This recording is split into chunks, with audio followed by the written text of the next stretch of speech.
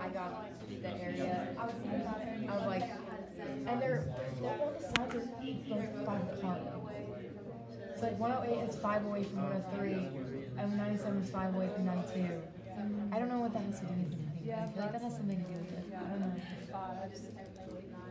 Because then I was thinking maybe if like 5 squared, like what these two would be, like if you subtracted them, but it's not 5 squared. I tried. I was like, maybe, that would be cool. Like, I bet there is something to it. because if you just, if you like add like 5 to each side, 5 on that one, and 5 on that one, it might be the same. But I don't know. Something cyberlicious going on in Yeah, I don't know. Okay, pause there. Let's share out to the entire group now, so we get even more methods, right, than maybe we got in our individual groups. Starting with Eli, will you share with us your first method? Will you come up and put it underneath the envelope for us?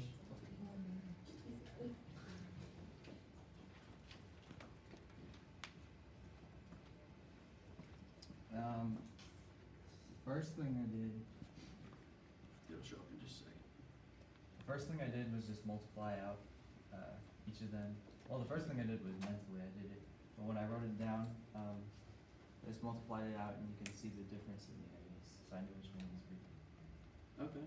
Well, you said you did it mentally too. Mm-hmm. What thought process did you use there?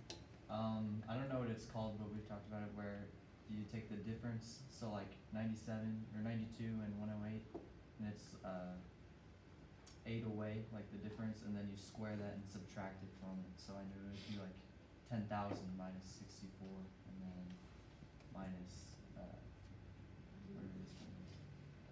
Okay. All right. Awesome. Thank you so much. How many of you did that method?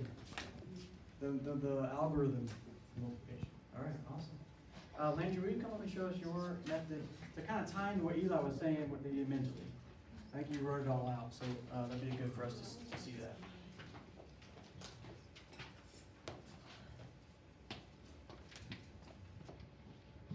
So let's see if we can connect what Eli said with what Landry wrote here. Yeah, it's up there at the top. I just wrote it out. And there it is. So why did you subtract, or why did you, first of all, why did you square? Because that's what you taught us. It's like difference of squares. I don't know. Okay, yes, the difference two square setup, right? Which ends up being the middle number squared minus the difference squared, right? Yeah. Does anybody add anything to that? Jaden, how about you? Jaden, yeah. How did you do it this way? Yeah. Okay. So how can we think through the 100 and the 8?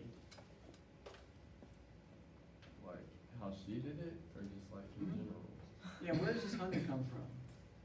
Well, the 100 came from the squares. Cause like it was like 108 or something like that. Mm-hmm. And so she just took off that 8 basically, because it was 92, and 8 plus 92 is 100. Okay. Yeah.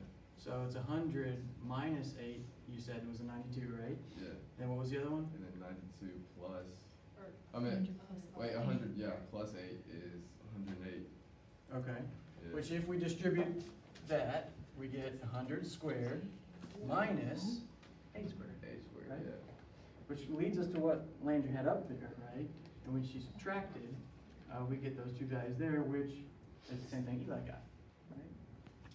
All right, so difference 2 squares, we can see it here, right? We've seen it in mental math before, and now it's coming up in a different situation. I took a picture of it. Oh. Yeah, but thank you. But now we can see it, right? And then coming out here in terms of these two rectangles and find the area of them, right? And so we can see the application in this particular scenario. Now, Chuck, will you just kind of verbally say what you were finding out there? From this method, you kind of took this approach, but you said that with the number that has the smallest absolute value from 100, where the average of the two numbers in each set is the smaller the number, the bigger it is, because you're subtracting less from the initial value. okay, so the closer the values in the rectangle are to the middle number, which is in this case 100, right? The greater the area is going to be, right? Because you're subtracting less in the difference of two squares situation. So that means, given a perimeter, how do we maximize the area? What do we make it? Bigger. Square. We make it a square, right? Because that minimizes the distance away from that middle number, right? You think about 101 times 99. You'd only be subtracting 1, wouldn't you? And then, of course, if you do 100 times 100, which is a square, you'd be subtracting nothing.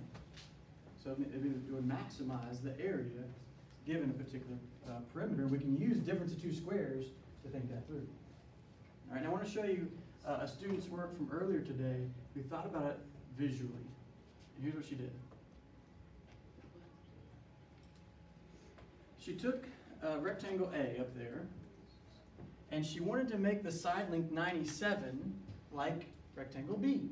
So what she did was she cut off the bottom of it, which was an 11 by 5 rectangle. She cut it off the bottom, and she put it over here on the right.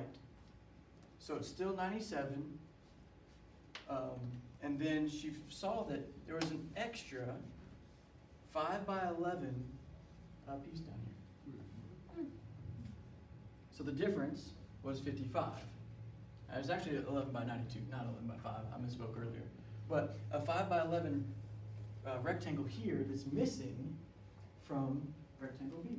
Therefore, there's a 55 difference between the two, she wrote here, which is the difference between the two numbers that you calculated, I believe, isn't it? Yeah, but she took a visual approach to this and found the space that's missing in A, but not in B. Isn't that cool? So a visual approach that I wanted to share with you, tying back in to some other methods that we did earlier. All right? Any other methods out there that I did not call on? Or that I did not see as I was walking around? All right. Awesome. We'll continue to look more at some other ones of these later, next week. But for right now, let's go ahead and transition.